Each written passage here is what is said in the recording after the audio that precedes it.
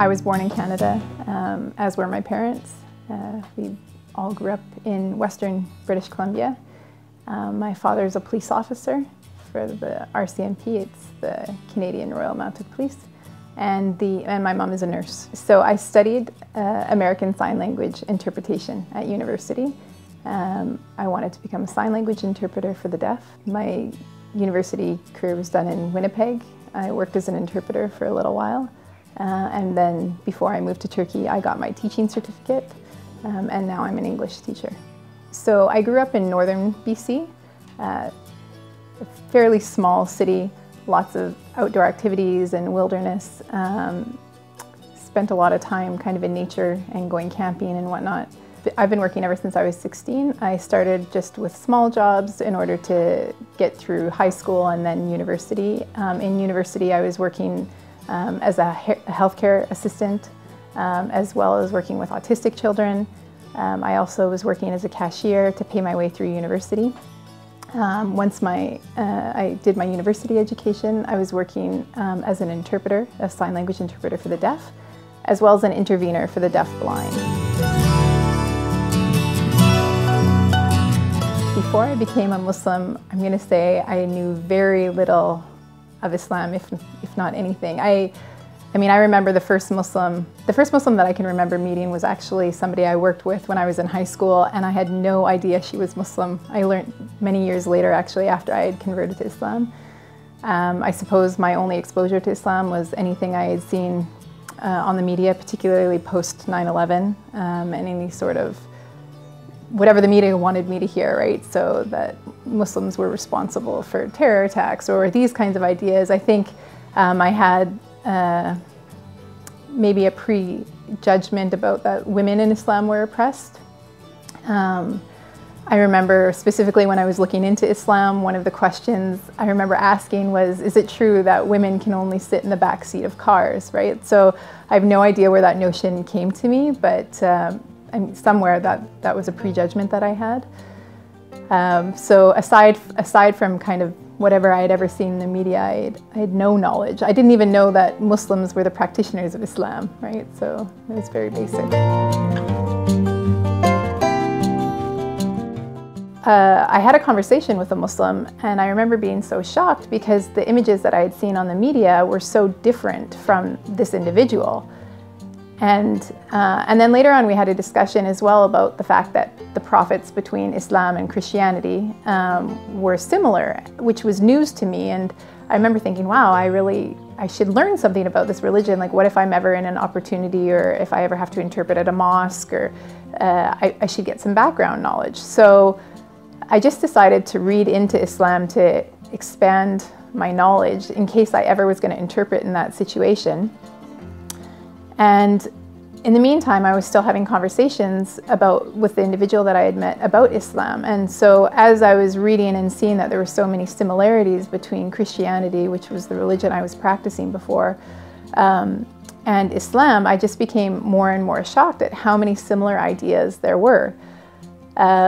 So from there, I continued to do some research. And the more research that I did, the more I understood that there was things about Islam that I really appreciated, and then there was things about Christianity that I started to question.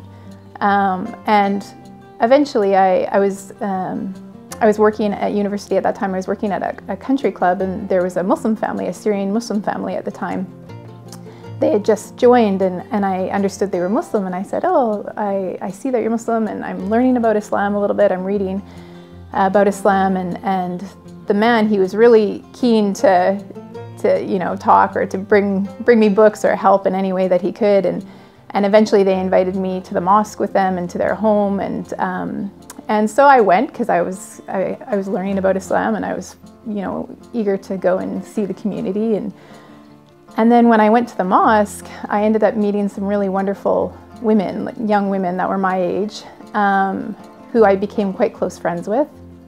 And slowly, without even my knowing it, the search that was just initially just to kind of become a better human being and to gain knowledge, I started to ask myself some serious questions about, like, is this something that I really believed?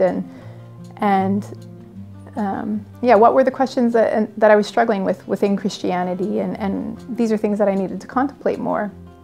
And I remember one evening, as a few months into reading about Islam, as things were starting to get more serious for me, and I was realizing that that this was a religion that I really wanted to consider. I remember praying at night and just asking Allah, and I just saying, you know, Allah, whoever you are, or God, whoever you are, if you're God of Christianity or if you're God of Islam, show that to me and kind of give me a sign, but make it clear to me, right, which is truth.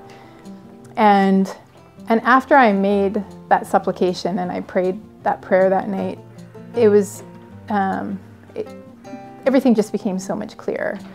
I really met amazing Muslim people in my life. The questions that I was struggling with, just about the faith or about modesty, like covering, or monotheism, or the history of the Quran, like all these kinds of things, God just kept putting people in my life to answer those questions. So I was really concerned about the fact that I was looking into Islam, but people didn't know that. I hadn't told my friends, I hadn't told my family.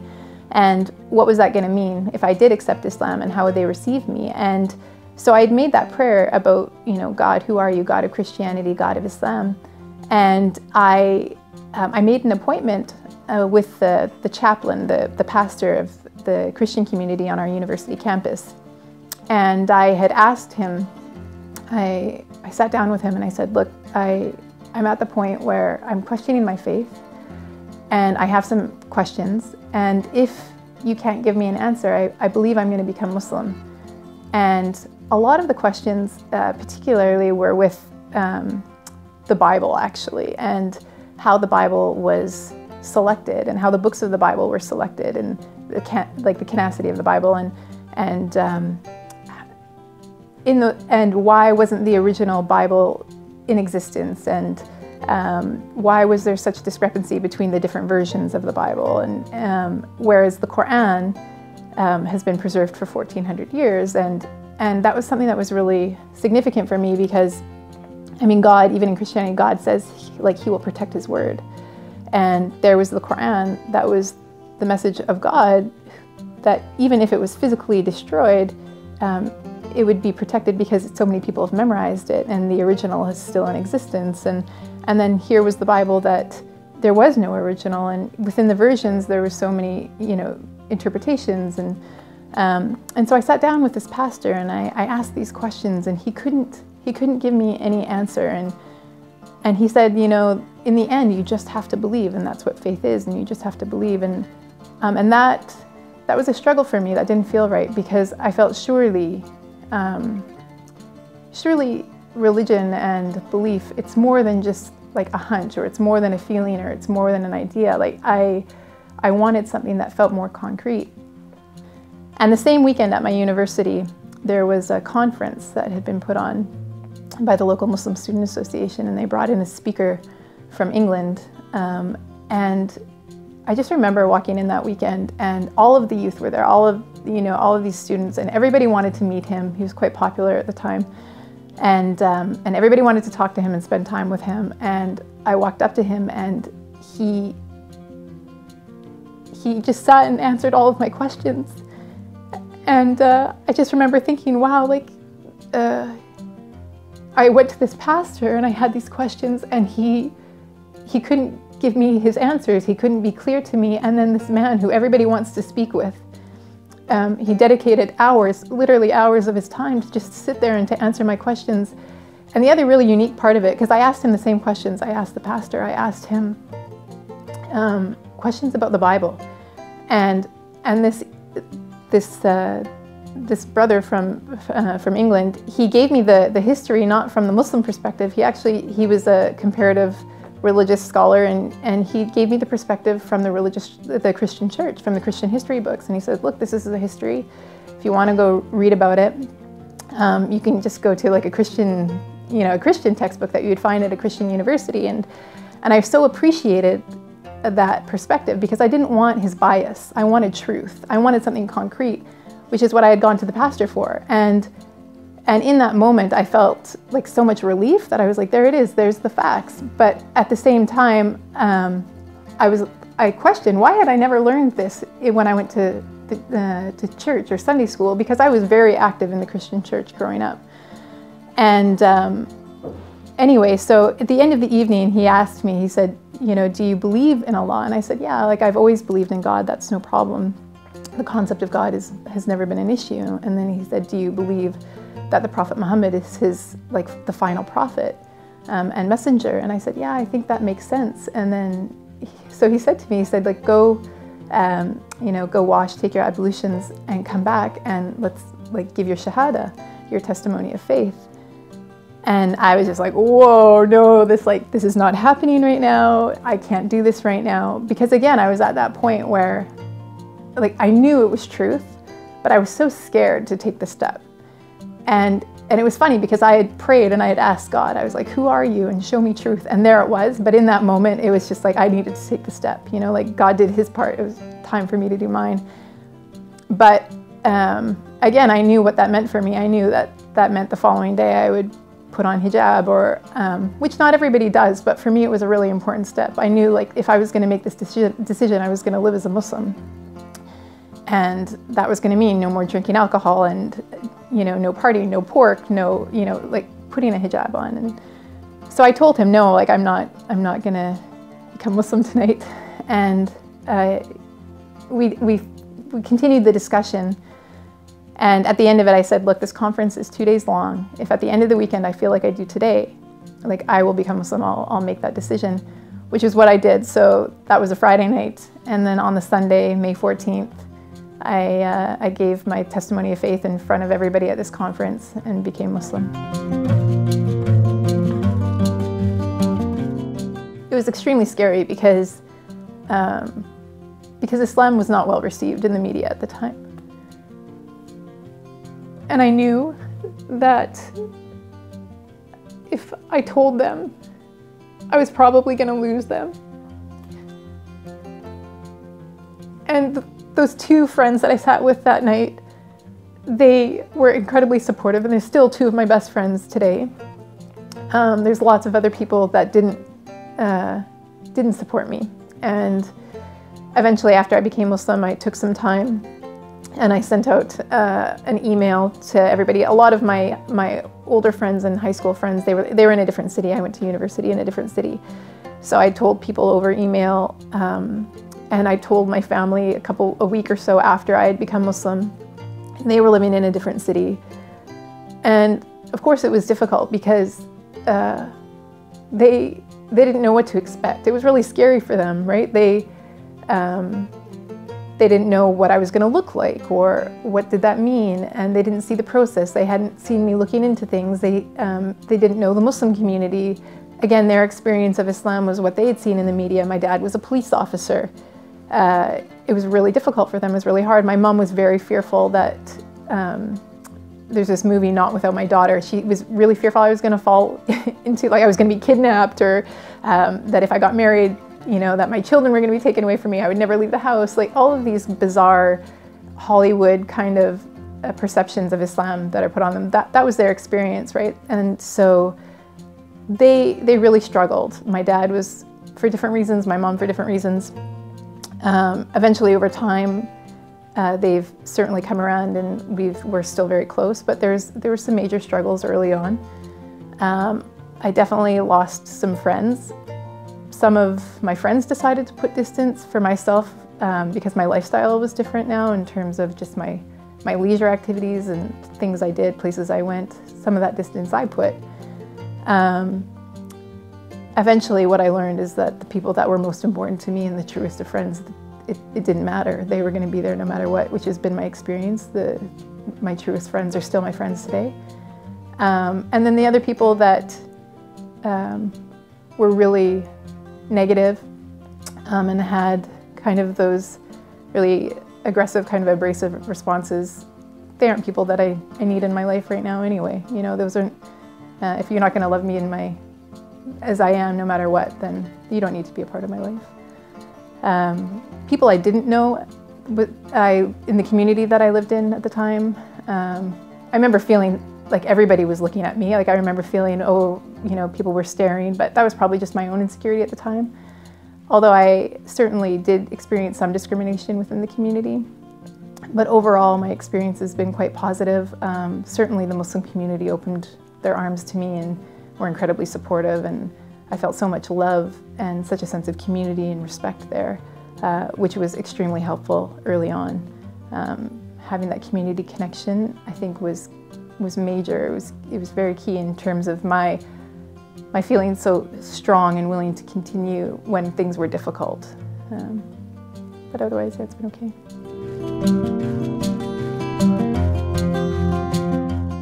Yeah, I mean, I think I was so ignorant towards Islam before I became Muslim. As I said, I really didn't know. I really didn't know anything, and I think afterwards, it wasn't that my mind necessarily changed. I think I was so much more educated, and I had such a, such a positive experience, and I think seeing the diversity in the community as well was really significant. I think there's always this idea that Muslims are just Arabs, which is absolutely not the case. It was such a welcomed opportunity to be a part of such a diverse community, people from all over the world, people with such diverse backgrounds. So that was pretty significant. Opposed from that, I don't think I had a lot of other predisposed ideas or notions about it. Yeah.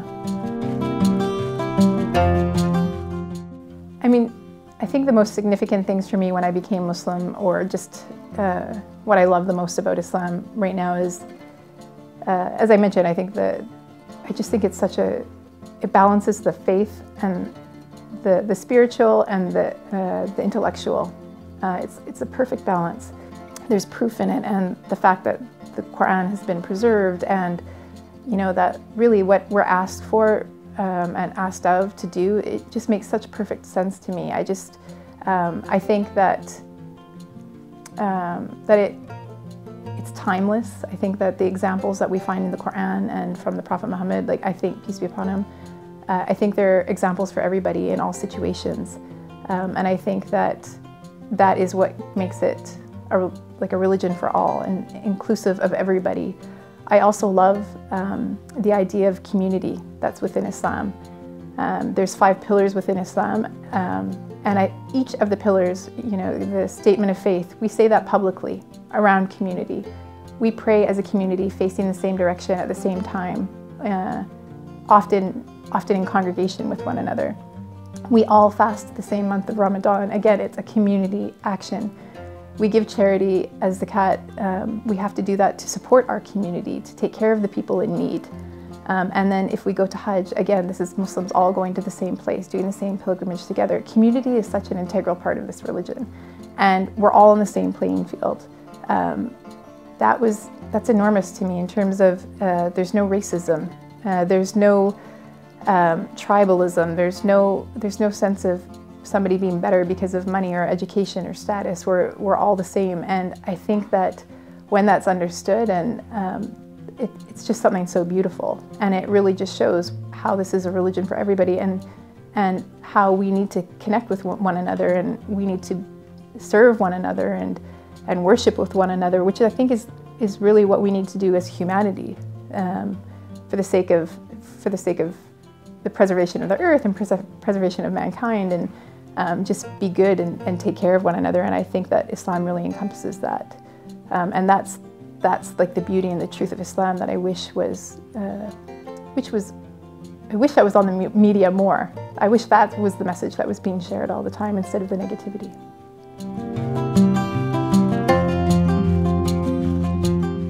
I think the biggest struggle that Muslims are facing and that Islam is facing right now clearly is that so much of what is being shown about Islam, it's not our narrative.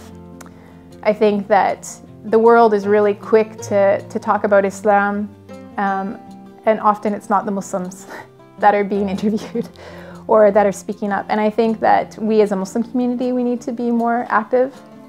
But I also think that the media has a responsibility to talk to Muslims as well, and to tell the good stories, and to go into the communities and see the work that's going on.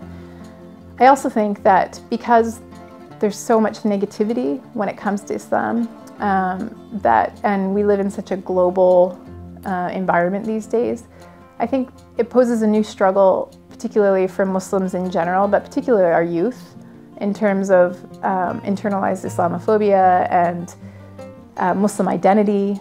How can I be Muslim as well as, you know, live a life in today's society? What does that look like? How can I still have pride in my religion and still practice my religion without being or having fear of judgment, or assuming that people will think a certain thing of me, or will oppress me or close doors towards me or have judgments upon me? I think that's a struggle right now for our community. I think we really need to work hard to find our voices and to go back and to look at the struggles from the people of our past. As I said, the Quran is timeless, and I think that there's true knowledge and wisdom to be taken from those stories and to apply to today's society. And if we can do that, and we can find our voices, and if we can just and not hide from who we are. It's okay that we're Muslim, right? So just tell our own stories. I think that will. I think that's really important for our community right now. I mean, I've been Muslim in the West, and I've been Muslim here in Turkey.